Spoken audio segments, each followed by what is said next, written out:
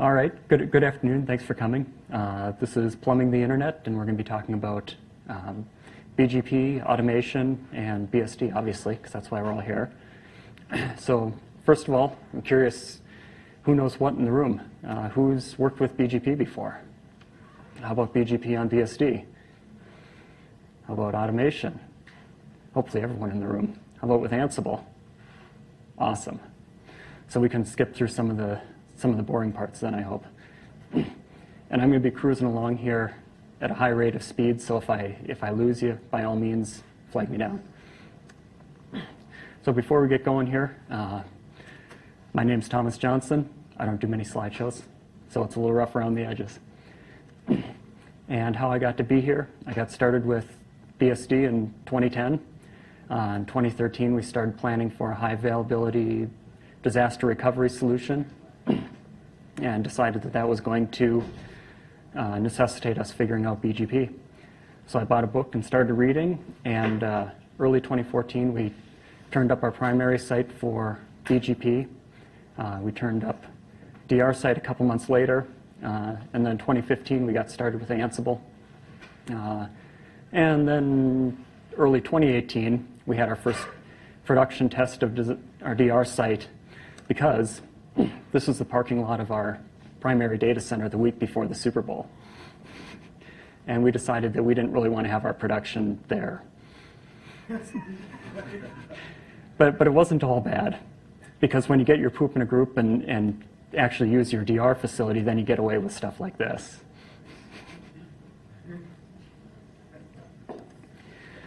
So I'm going to start here by talking a little bit about Ansible.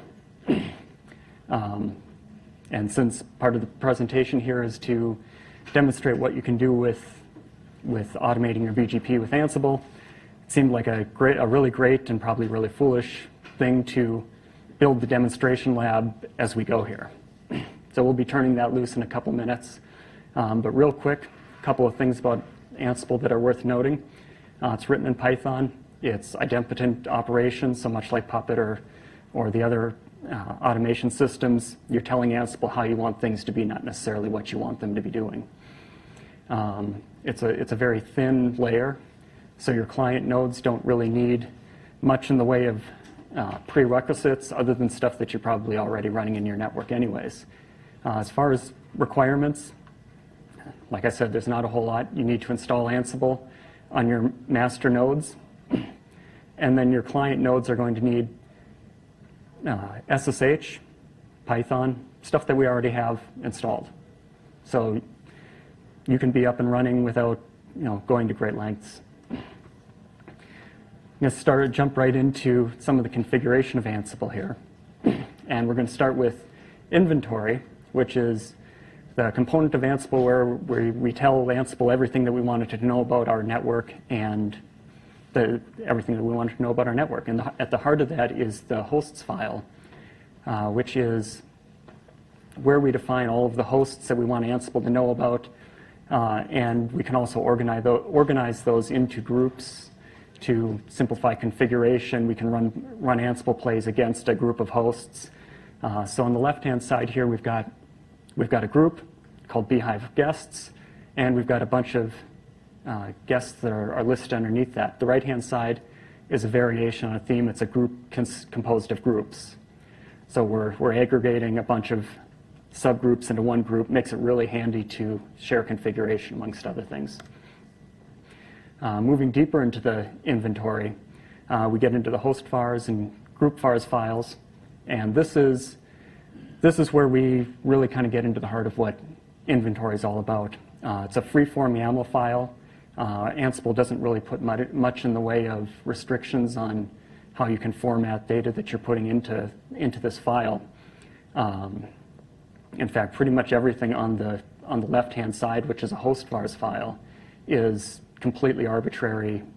It's put together the way that I want to use it in my implementation. So this is a host vars file. A couple of things that are worth noting here. I can even use my laser pointer. We're defining our host configuration path, where we want Ansible to go and look for configuration files if it needs them. And then down below, we're starting to starting to describe how we want Ansible to structure the network build for this particular host. And the nice thing about that is it's, we're defining it all in one single file or a group of files, not spread out over a whole mess of files. On the right-hand side, we've got an example of a group vars file, which there again, it's configuration that applies to an entire group, and it brings up a BSD gotcha, which is that Ansible uses user bin Python as its default path for the Python interpreter. So unless you've somehow got that in your BSD implementation, you're going to need to update that. And at this point, we have enough configuration in Ansible that we can actually start doing things.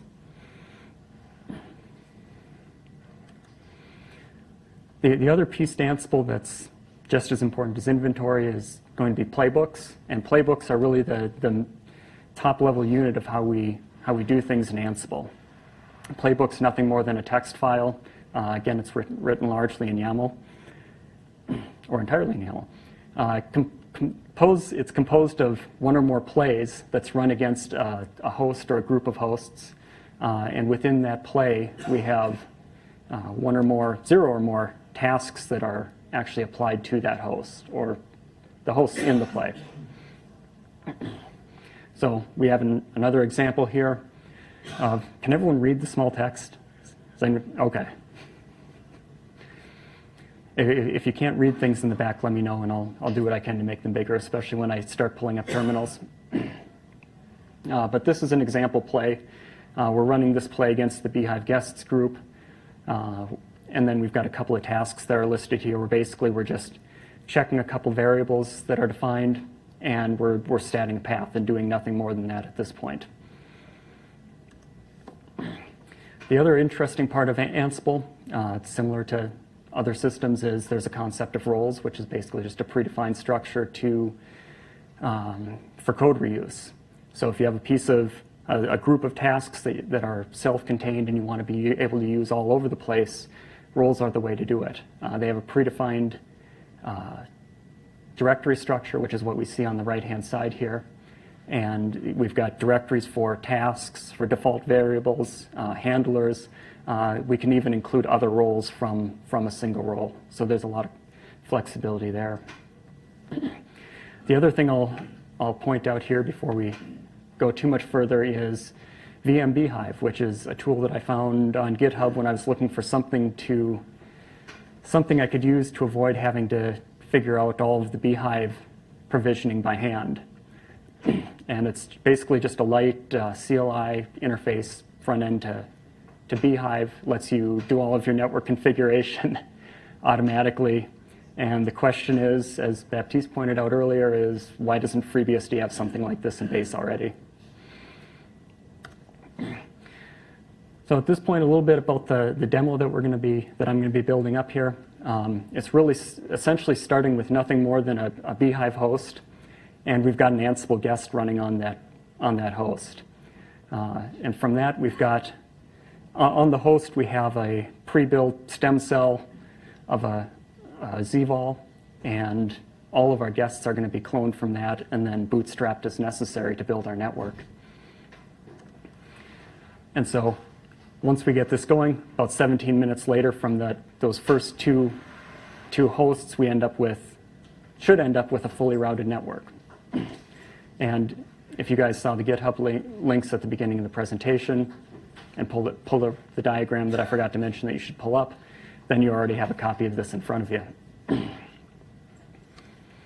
So real quick here, a high-level view of what the bootstrap process looks like for these routers. The first thing that we're doing, you can see we're doing a ZFS clone to clone the stem cell into the host name that we want. Then we import that volume so that we can do our bootstrap operations on it. We call a couple of very minimal roles that are going to build up the basic configuration that we need for this host to run, which really amounts to building out the config files for the routing daemon and templating rc.conf. And really, there's nothing more than that, and we're going to end up with a working router. At that point, we export the ZVol and boot the guest. And this is my reminder to go and actually start the playbook. So we'll flip over here, and can everybody see this? Well enough anyways? Good. So what we're looking at here is we're looking at the Ansible playbook command. 001 build demo is just a real lightweight playbook that calls a role that does the bootstrapping of the entire network. And we're skipping a tag here for some slow tasks that we don't really need to run because they take even longer. And we'll set it loose. And the first thing that it's doing here is something I didn't mention. It's going through and it's doing some initial checks of the Beehive host to make sure that the bridges and such that we're going to need for all of the guests are in place and ready to go. So while that's running, I'm going to flip back and start talking about BGP. And we'll start by talking about what the internet is. The internet, as I'm sure many of us are aware, is just a handful of autonomous systems that need to communicate with each other. And the way that everybody communicates with each other, for better or for worse, is using BGP. Now you guys can read Wikipedia just as well as I can regurgitate it, probably better. So I'm just going to point out a couple of things on BGP that are worth noting here. It's a distance vector protocol. It measures the shortest AS path between two autonomous systems, which basically means we're doing path determination based on the number of organizations that our traffic is going to be passing through. There's two varieties of BGP. There's an external and an internal variety. The external variety is used to pass routing information between organizations. The internal variety is used to pass that information amongst internal BGP speakers within an organization. The one gotcha here is that generally you still need an interior protocol to discover your own internal network. Generally, BGP doesn't handle that for you. So in this case, we'll be using OSPF, but any sort of interior protocol works. So we're going to do BGP. What do we need? Well, the first thing we need is money, but fortunately, we don't need a whole heck of a lot of it to get started, especially if you're a smaller organization. We're going to need numbers. We're going to need an AS number. We need IP addresses. We're going to need routers, and we're going to need connectivity. And for those last 2 points, we're going to want more than one. If you're going to go to the time and trouble of deploying BGP, there's no point in deploying it on just a single router, single connection. You're wasting your time. Internet registries are the place to go to get number resources. If you're in the United States or Canada, you're going to be talking to Aaron.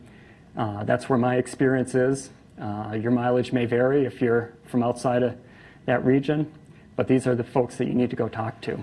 The one thing that I will mention is that if you start down this process of getting numbering resources and you have questions, speaking in the context of Aaron is your friend. They're not a gatekeeper, they're not the bad guy, they're there. Their mission is to help you get resources to do things on the internet. And so they're generally willing to go well out of their way to help you out.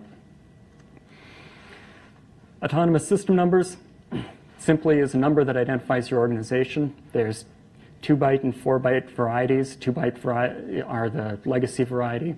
I don't even know if they're issuing 2-byte AS numbers anymore. Do they? Okay. Who are you with? Okay. They will, by default, issue you a 4-byte number unless you specifically ask for a 2-byte number. Okay. I have a 2-byte number because we were in early enough. So thanks for the clarification. IPv6. You get addresses from your registrar. Your allocation is going to depend on your organization size. And the one thing that I'll point out here, well, 2 things I'll point out here. Minimum announcement size that's going to be accepted generally is going to be a /48. And as you start to work out your addressing scheme, I really recommend not allocating anything less than a /64. Even if you deploy a smaller subnet, allocate a /64. IPv4, it's a legacy protocol on the internet. Everyone in this room knows about it. It's exhausted. The minimum announcement size is a /24. think there's enough said there. As far as obtaining resources, you can, and I'm going to get to that, but I like that picture. So blocks can be had. The internet registries have waiting lists. There's a transfer market that you can take your chances on if you're so inclined. But there's another trick. At least for Aaron, there's the 410 rule, which refers to the section in their numbering policy. It's a /10 that's set aside for IPv6 transition. And the bottom line here, the big takeaway here, is that if you already have an IPv6 allocation and you want to dual stack your application, you have justification to request a v4 block. I may add for if you are with NCC, become a local internet registry a year. It's something like 2,500 euros. Okay. You get 1/22. Okay, that's good to know. Does RIPE still have a pool of blocks, I assume? Okay, good to know. We still have for about a year and a half. Okay, Depending on how many people come over every month. okay, that's good to know. Connectivity, real quick. There's generally three methods of obtaining connectivity. You can either buy transit, which means you're paying somebody else to provide you a path to the larger internet. Internet exchange points are a really great way to exchange traffic with geologically local peers. They're also a great source of information. And then there's peering relationships, where you're exchanging routes with another single organization. A couple of connectivity gotchas, real quick. If you're starting to deploy BGP and bring up transit and things like that, you should expect to be providing a letter of attestation, or letter of agency, excuse me, basically acknowledging that you are authorized to announce the blocks that you say that you want to announce. Expect that you're going to pay cross-connect fees if you're in a data center or co-location. And the last point there, you may want to at least make some effort to make sure that your fancy redundant fiber isn't running through the same conduit, because that can cause problems too. So switching back to FreeBSD here, we talk about what we need to turn our FreeBSD into a router. And in a nutshell, you're looking at it.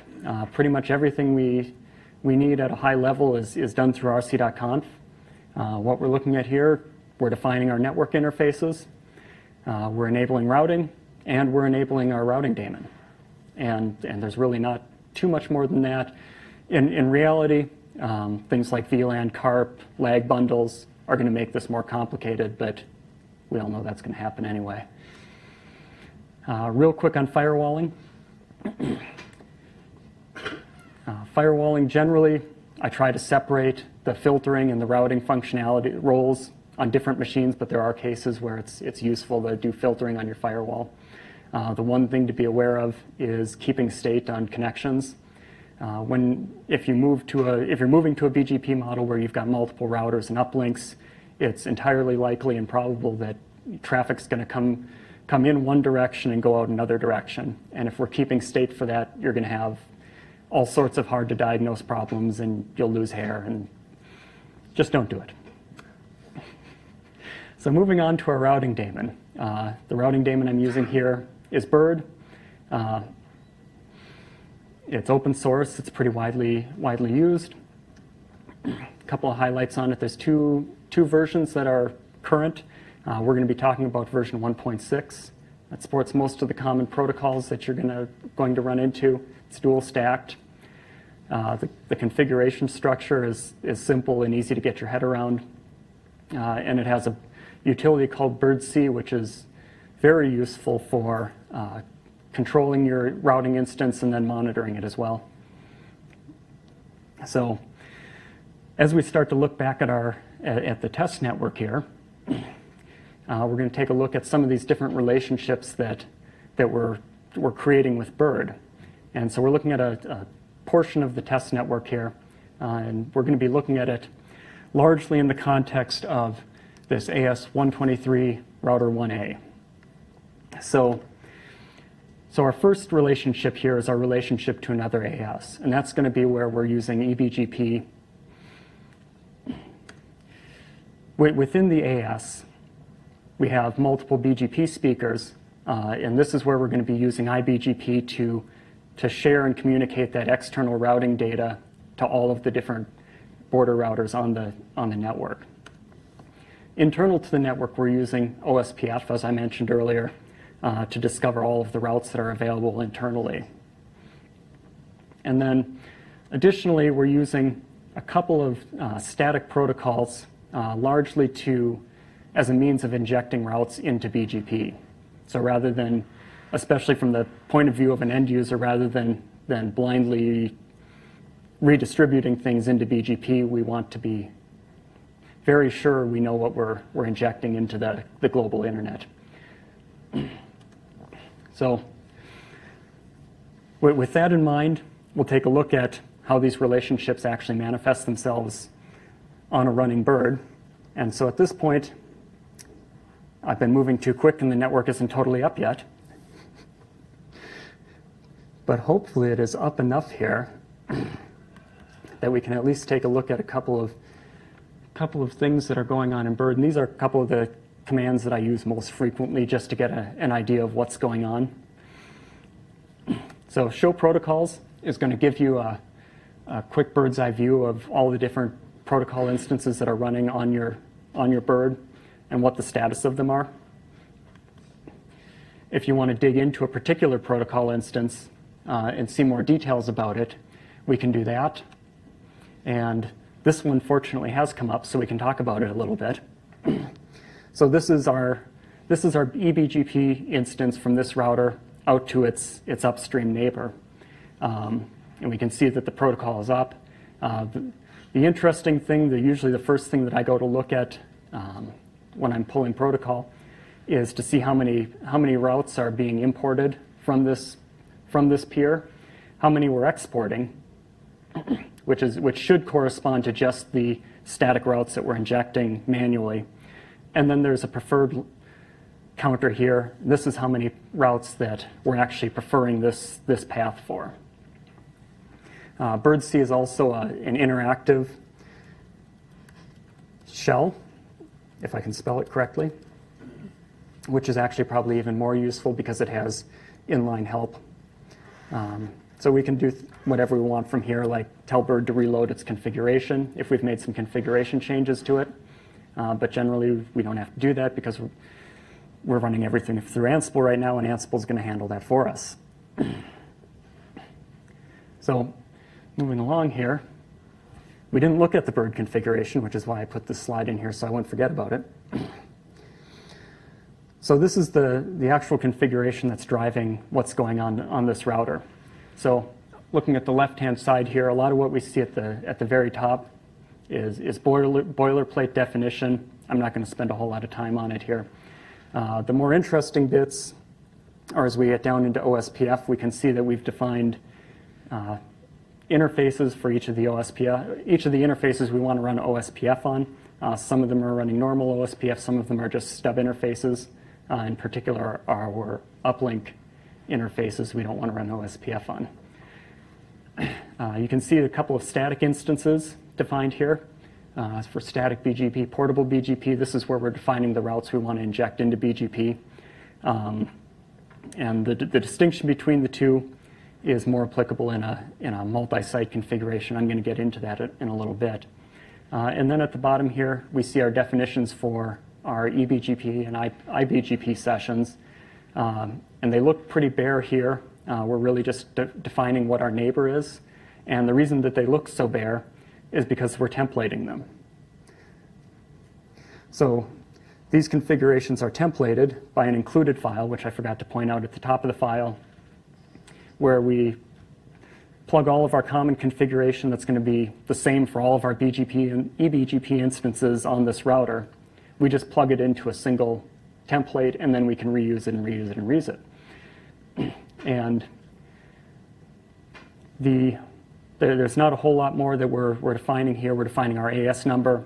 We are defining a little bit of a hack here to allow our own AS number to appear in the AS path. This is not generally allowed by BGP to prevent loops, but it is useful if you're running multi-site configuration, you don't have a point-to-point link. If we want to route between the two sites, we have to be able to allow the AS number. So looking at the bottom of this file here, it's kind of cut off here, but the iBGP template is largely the same as eBGP with just a couple of changes.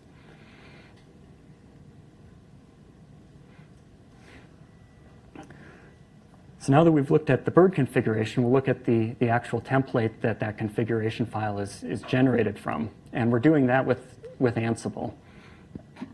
Ansible uses the Jinja templating language for all of its templating plays. Uses it for the playbooks and configuration as well. And it's very flexible. It draws information in from inventory, which is why we're finding it all there. And it's basically what allows me to generate 15 routers in this demonstration from what amounts to about one set of configurations. Oops, jumped ahead. So we will take a look at these templates. And so first we'll look back at the inventory a little bit here. And this is the inventory, again, for router 1A. We've got, again, some boilerplate at the top that's less interesting. But as we get down here into the network configuration, again, this is all arbitrary. You can structure it in whatever way makes sense to you. But we're defining the addressing for each of our interfaces. We're defining what interface name it should be associated with. In the case of some interfaces, we're defining CARP addresses if we want to do high availability there. We're defining what the OSPF relationship is. And then as we move down into the bird section of this dictionary, we're starting to see all of our routing related configuration, like what our AS number is. We've got a section here that's defining what prefixes we're going to be putting into the static and portable protocols. And if you look here, we've got additional variables that are being pulled in using the double braces, which basically just means that I'm defining what these lists are elsewhere in the configuration, actually in group vars files, because they're common across AS123, and then I'm pulling them in here. At the bottom of the file, we see the definitions for our BGP sessions. And again, because everything's very templated, there's really not a whole lot that we need to define here. Looking over here on the right side, we're actually looking at the bird.conf file that's before it's templated by Ansible. So again, here we see double braces, which indicate that we're doing a variable substitution, bringing something in from inventory and plugging it into the file. There we go. The OSPF section here, we're starting to see some logic being used. We're starting to see a for loop where it's looping through all of the interfaces that are defined in inventory, looking to see if it should be configured for OSPF. Again, we're doing looping to define the static protocols, basically taking everything that's in a list in inventory and plugging it into the static protocol. And then at the bottom here, we have another couple of sections, again, to define our BGP instances.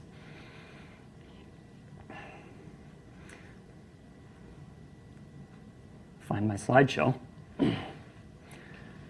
and check to see if indeed our playbook finished, and it did. And so at this point, our network should be fully routable, fully built in routing. And now that that's done, let's break it.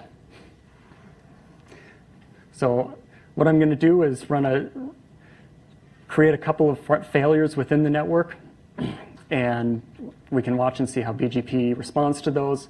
I'm also going to demonstrate a couple of useful management functions that are pretty easily implemented using Ansible. So the first thing that we're going to do is talk about link failures, because they happen. So looking again here, a lot of this is going to be in the context of these bottom two clouds here, which are both AS123, they're just two different sites. Think of it as a primary site, DR site, backup site, what have you. So in our first case, we're gonna look at what happens to traffic flowing between the two sites if we happen to just fail a link. So under normal operations, traffic going from site A over to site B is going to take the shortest path through AS100, AS300, and then back into the other site. Once this link goes down, obviously we want BGP to figure it out and just do the right thing and use its other available uplink through AS200, 100, 300, and life is good. So if we flip over to my other consoles that are running, we've got a couple of things going on here. We've got a connection into router 1A, and we're just watching the debug output coming from that daemon. We have a trace route running from the firewall that's at site A to the firewall that's at site B. So nothing particularly fancy there. And this is a case where we can use Ansible.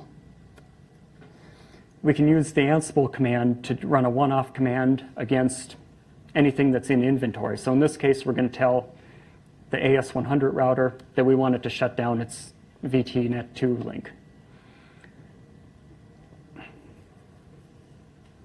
So it's going to connect and do that, and success, and we start to see packet loss on our trace route. And then within a couple seconds here, BGP is going to pick up on the fact that it can't talk to its neighbor anymore, readjust its routing table. And if we restart the trace route, we see that we're still communicating. We're just communicating over a slightly different path.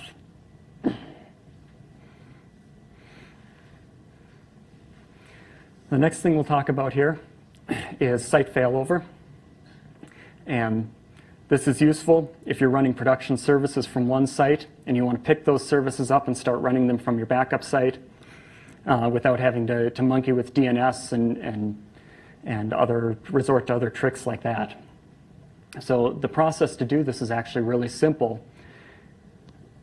And if we look at the Ansible configuration here, it's really just driven by it's just a reuse of the roles and playbooks that we've already defined for bootstrapping the routers.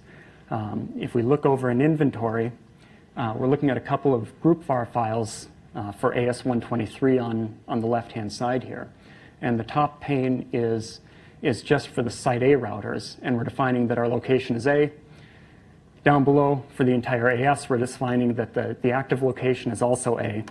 So really the process of doing the failover is just running a playbook and telling Ansible, passing in a variable that says you should reformat everything so that site B becomes active, and then reload the Ansible or reload the bird configs, and we'll be active at the new site in no time flat, or something approximately that.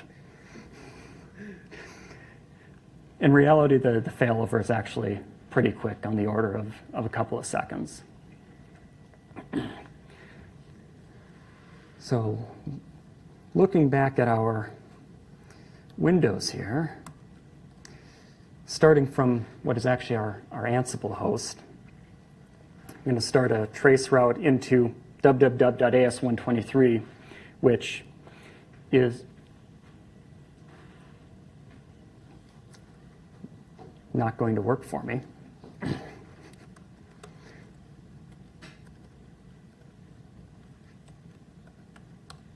But that will. So we've got a trace route running, and so what the network looks like here. I knew I had another slide here. So looking again at our network, we have our Ansible host way up here, which is currently routing into our portable address space, which didn't make it on the diagram, but it's just another /24 and another /48 that we're announcing from whatever site is active. So it's routing into site A to those portable addresses.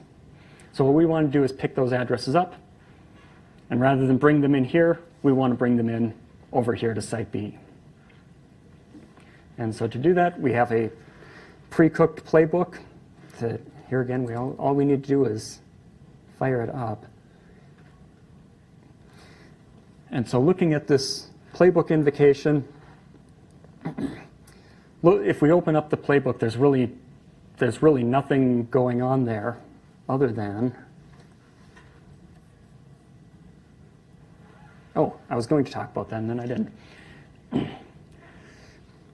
This is the extent of the playbook that's going to handle this failover. And the most interesting bits are really these last 3 tasks or our last 4 tasks here, where we template our bird configuration files by calling the bird configuration role.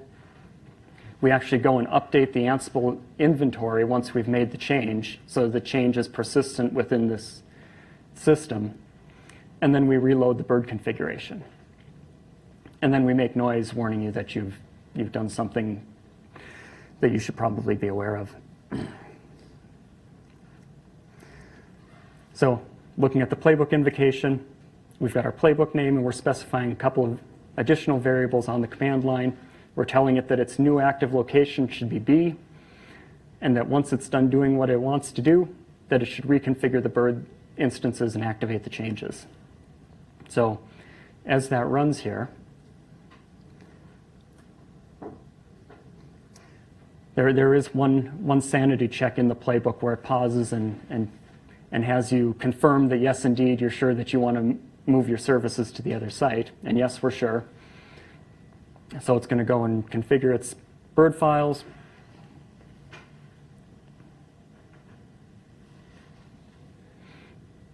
Updates the inventory, reloads the bird configuration. We see the debugs start to update the pathing. And then if we look back at this trace route, rather than going into site A, we now see that it's starting to go into site B on its way into that portable service.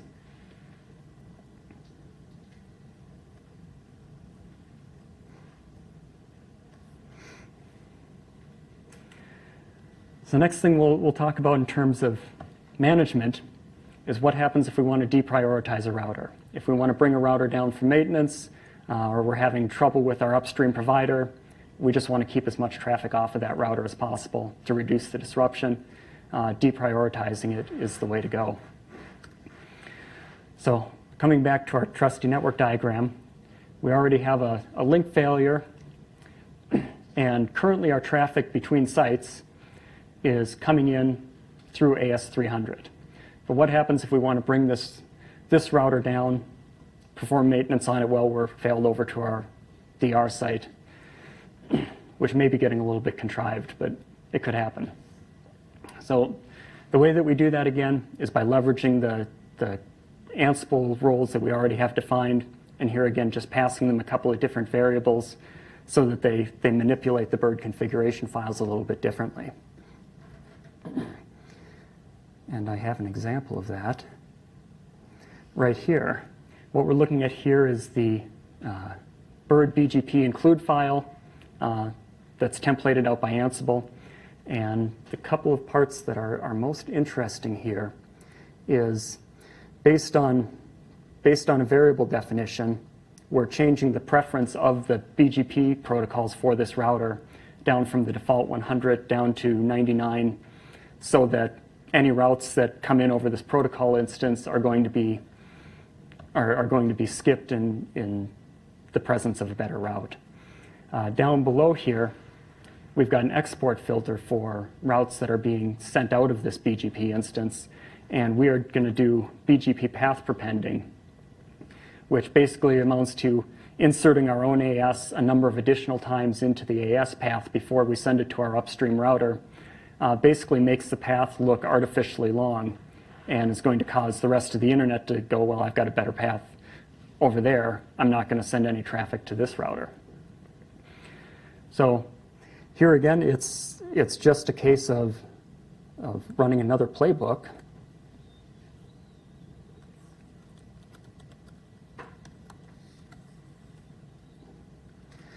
Where, once again, we have a couple of variables defined. Cute names aside, we're telling Ansible that we indeed want to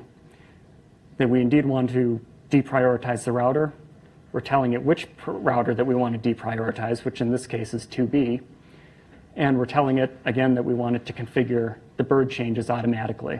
And the configure bird variable is just another sanity check that I like to use for cases where I may want to stage configurations but not necessarily activate them right away. But in this case, we do. So if we look back at our trace route that's running between sites, we can see that here again it's running through AS 200, 100, 300, and back into our other site.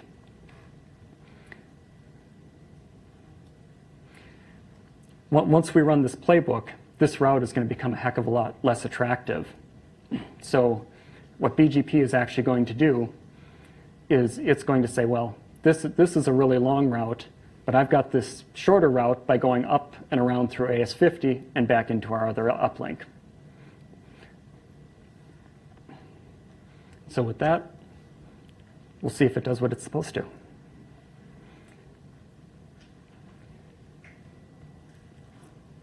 Here again, it's templating bird configurations.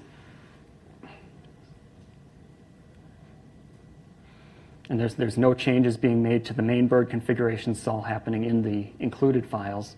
We reconfigure bird. We start to see changes immediately on our other router. And our route changes. And if we reset that trace route, we see that we still have connectivity just over a much longer path.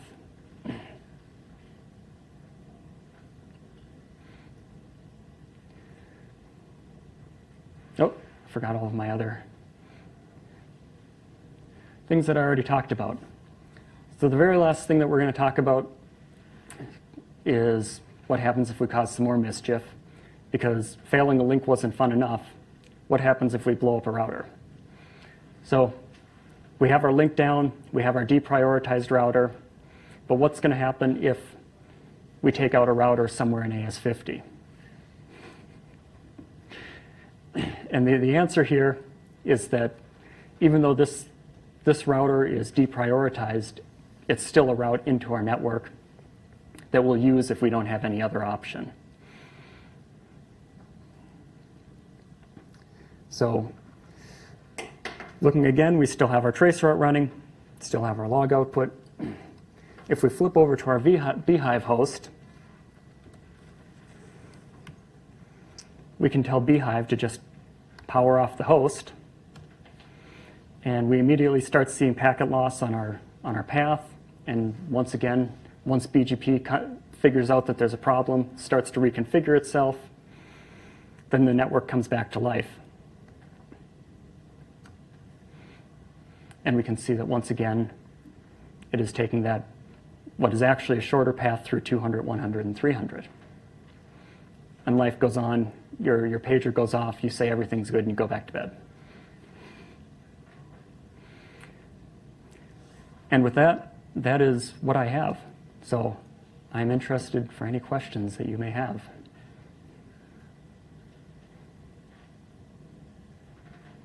What's the latency look like for using Ansible to cut over, change the configurations to switch which one's the active? Because for us, with Puppet's a bit too slow to do switching between an A and a B. Mm-hmm. For our things like our CARP IPs, if we want to do the cut over, we have a bunch of shell scripts that we can remotely make the changes very rapidly. Right, between sites or between routers? Well, it's between web servers inside the site. Okay. Ansible, I don't know that I would use it for failing over servers or clusters, things like that, because it is slow. CARP is a lot faster. So actually, for cases, I didn't really talk about it in the slideshow anywhere here. But between our two border routers, we've got our routers, we've got a firewall or a cluster firewall sitting behind it. I'm actually using CARP on the border routers so that firewall can just set a default gateway. It doesn't actually have to run BGP. And so then if a router fails within a second, we're back up and running and life is good. Anybody else? Are you using Ansible on your routers? Yes.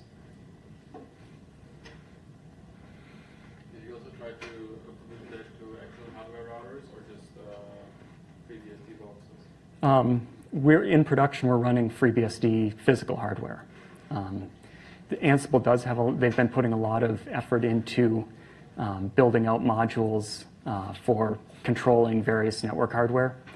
So at this point, there's support for Cisco, Juniper. This Juniper part of it is pretty unusable, so I tried to use it a couple of times and decided to go back to bash scripts. Back to what? Bash scripts.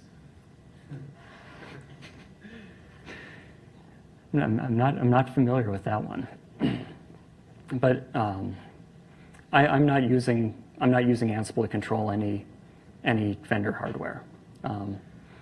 I haven't had a use case. My FreeBSD boxes work great for BGP, and my switching doesn't change enough for me to have a good reason to integrate Ansible with it. There are a lot of libraries know how to speak to Cisco router or whatever, so it creates orders hunt globally and pushes it via whatever means of getting on the switch. Yeah, I've tried multiple config abstractions which work on multiple router vendors, but as I said, I wasn't too happy with the picture of results. So. Well, that is Ansible libraries, not connected for the Cisco routers to use. Yeah, if I can pull it up here real quick.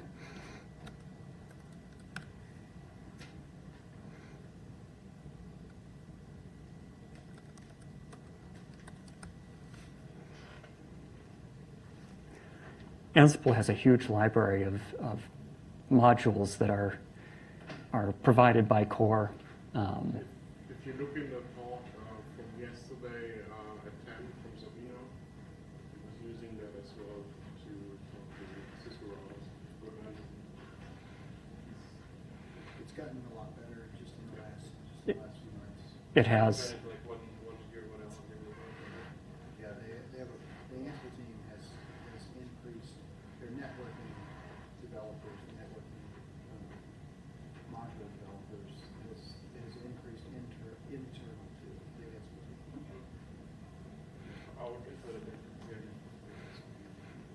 Yeah, I think the acquisition by Red Hat has really put some pressure under them to support a lot of enterprise products, which is a good thing. So VMware support, AWS support has gotten huge. So there's just a ton of flexibility that you don't have to reinvent. And additionally, there's Ansible Galaxy, which is a repository of pre-built roles and other reusable code that other people have submitted that's useful as well. If you can read it, exactly. I think I'm using exactly one module from Galaxy. Did you have a question? How do you mitigate the problem of client-side Ansible vulnerabilities, like if some host gets compromised and exploits the controller somehow to get access to more machines? Is there any way you can isolate so that maybe a single controller is only responsible for a single host in your network? Or how do you address it? Ansible has a lot of built-in protection against that, and there have been a number of vulnerabilities that have been figured out surrounding that, and escaping quoting, things like that. And Ansible is actually pretty good about warning you when you're doing something you shouldn't be, such as trusting client input that you shouldn't be. Yeah, it was an Ansible client problem actually, connected to some host, and just by injecting some commands, it was able to compromise the controller that was executing the commands. I think that's a terrible scenario in this case. So Yeah. it's only this is the way. Yeah, that's it's always a possibility and a concern. Definitely protect your controllers. Yep. If you're using the AWS or Ansible Tower, one of the two, then you have a lot of other, you have options for role-based access control or something. So, along with an API. If you have on-premise hardware, like in the scenario there, you can also firewall off your controller and so on. Yeah. Right. If you're in the cloud, you're Right. Anybody else? It should be on private subnet. Yes, it should be. Protect your controller, I think, is the bottom line. Well, if nobody else has anything, I'd like to thank you for coming.